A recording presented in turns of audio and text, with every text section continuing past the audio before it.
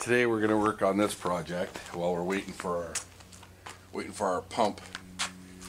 I power washed everything off here, and there's some more clear coat on here. So what I'm going to do is take a grinder or a sanding disc and try and get that off. So let me go get everything prepared and we'll get after it. Alright, we've got all our stuff where we need to go. Got our mask, got our glasses, got our gloves. I hope this little machine works. It should.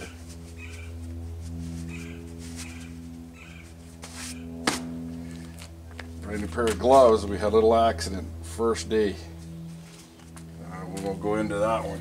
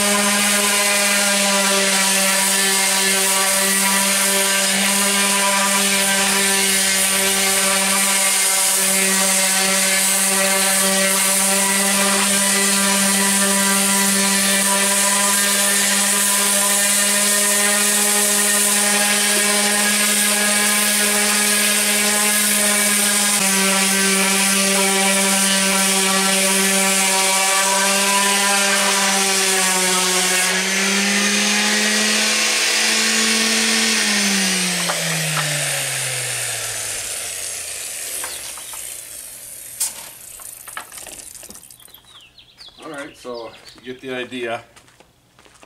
I will bring it back when I'm down here done. Just bring it back for a little quick second, just to let you know what I'm using here. Got a Black & Decker little rotary palm sander, and I'm using 80 grit, an 80 grit disc. And it's chewing it off pretty good, so I would just thought I'd let you know that, and we'll bring you back in a bit. Okay, just an update. About 50% done, and I had to change sanding discs. I about wore that one out, so we're going to give 100 grit. I have no more 80, so we're going to give a 100 grit a shot here and see what happens. So, anything exciting, I'll let you know. Well, we're about 2/3 done. I got about 6 more boards to go. There's one board two boards actually, that are right in the tough inside corner there that the sander won't be able to get in right here.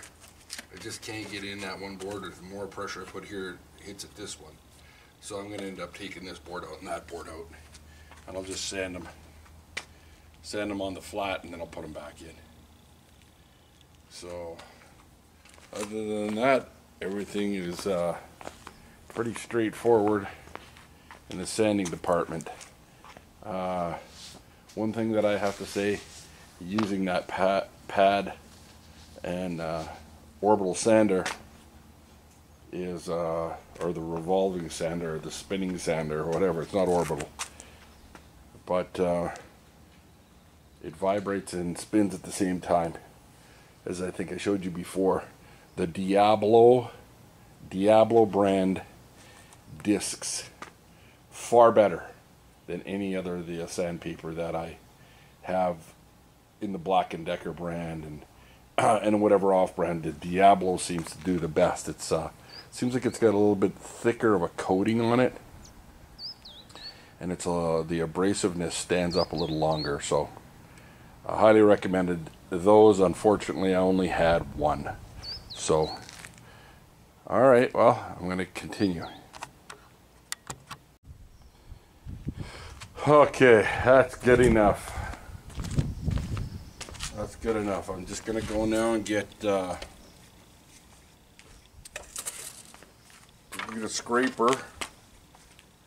Scrape off all the big stuff in between if there is anything. And wipe it down.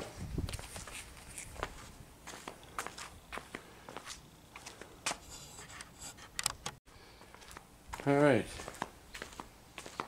So we got the sanding done.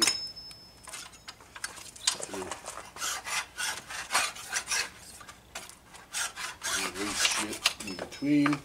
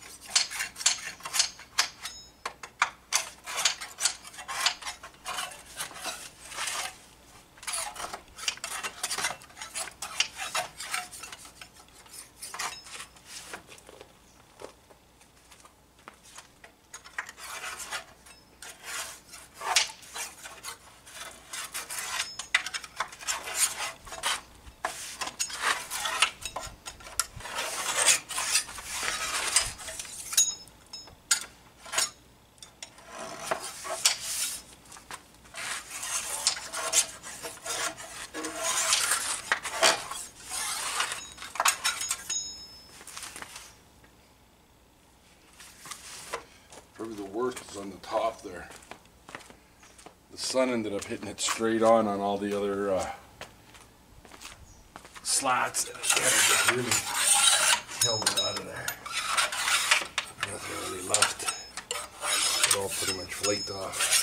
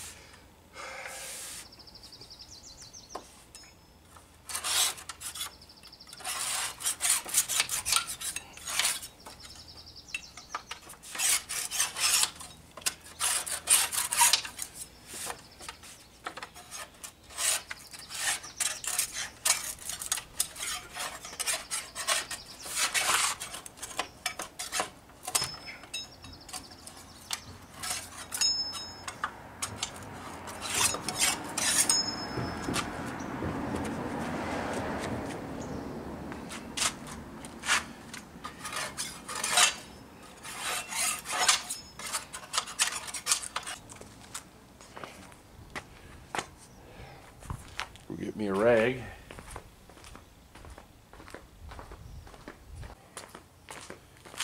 And we're back.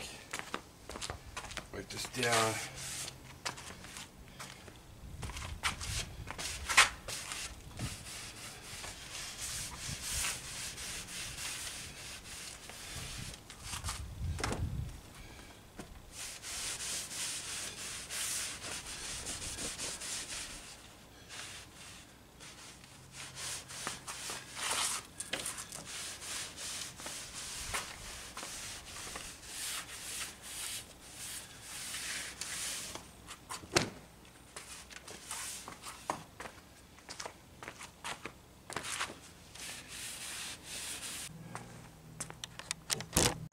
Alright,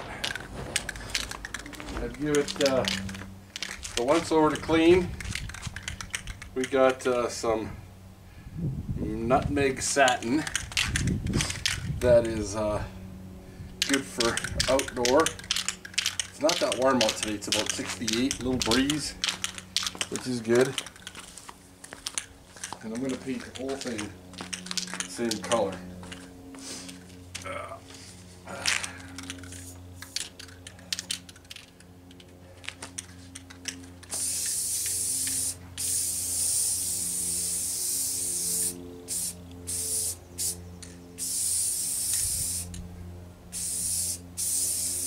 Oh, it goes on smooth. It goes on smooth.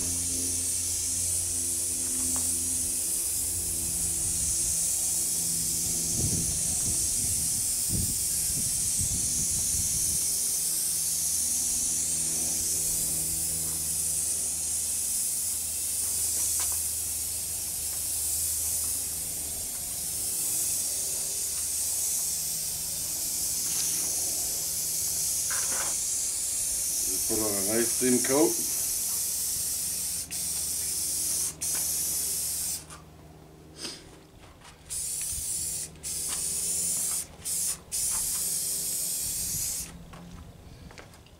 Okay, this side here.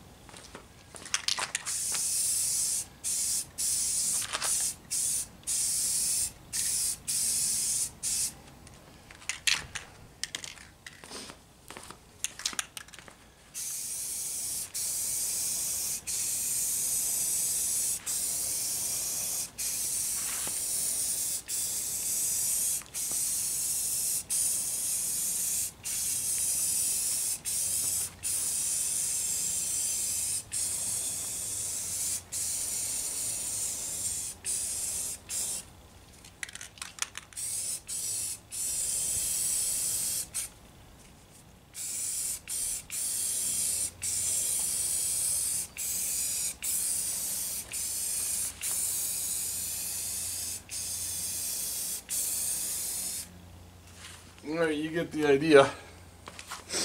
I'm going to keep going. I'll be back when I'm closer to done. Alright, that's one coat. Coverage on it is, I don't know, not the best. I would probably say rolling paint would give you better penetration, but I wanted to try and spray this to try and get in between the cracks better, so it wouldn't look like thick brush marks and runs. in between. So right now it's the wood soaking in. It was bare wood, so of course it's going to take a lot of paint. But I figured it's going to take at least no less than 2 coats, but for sure 3, maybe even 4, depending on how that wood soaks that paint up. So whatever, for $3 and some change for a can of paint, it's inexpensive, and it should eventually seal the wood and start to build paint up on top of the wood. So we'll see as we keep going. All right, 3 coats.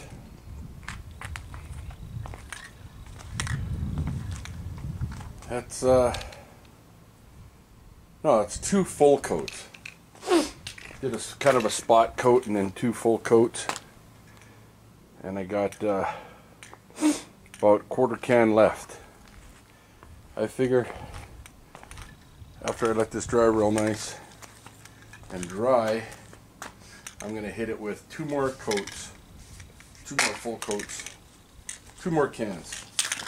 We do it these really dry spots here, really suck it up.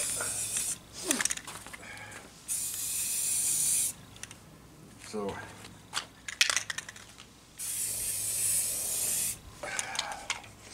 I think that'll be good for today.